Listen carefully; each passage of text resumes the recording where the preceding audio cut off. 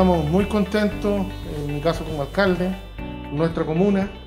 Hace poco entregamos sobre 700 canastas que iban dirigidas exclusivamente a los adultos mayores de 80 años en nuestra comuna. Hoy día estamos recibiendo 730 canastas, mañana esperamos recibir un número similar.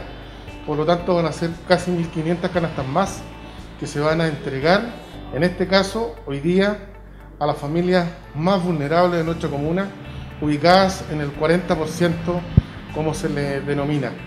Adicionalmente, nuestra municipalidad también ha dispuesto alrededor de un número de 1000 canastas para poder entregar a nuestra comunidad. Si la sumamos, en definitiva, estamos en un número muy cercano a las 4000 canastas que solamente se han entregado durante este tiempo.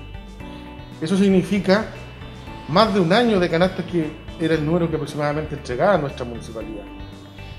Y por supuesto eso significa también que nuestra gente lo está pasando mal, que nuestra gente está sufriendo, nuestra gente está perdiendo el trabajo, y por lo tanto esta es una ayuda que viene transitoriamente a solucionar un problema. Así que mis agradecimientos a la gobernación, con quienes nos hemos coordinado para poder hacer esta entrega, al gobierno, por cierto, que ha puesto los recursos a disposición para poder adquirir estos alimentos para nuestra gente, a nuestros transportistas a través de don Marcos Espíndola, a toda la gente que hoy día ha puesto sus móviles a disposición.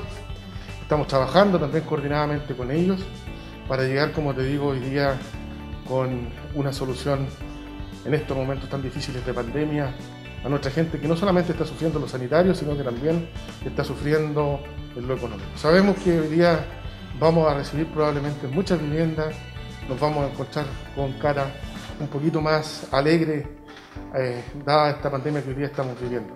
Así que estamos conformes, contentos hasta el día de hoy, pero sin duda vamos a seguir trabajando incansablemente para pasar juntos esta pandemia, unidos, porque es la única forma de poder enfrentarla y poder llegar con soluciones a las familias que hoy día lo están pasando mal.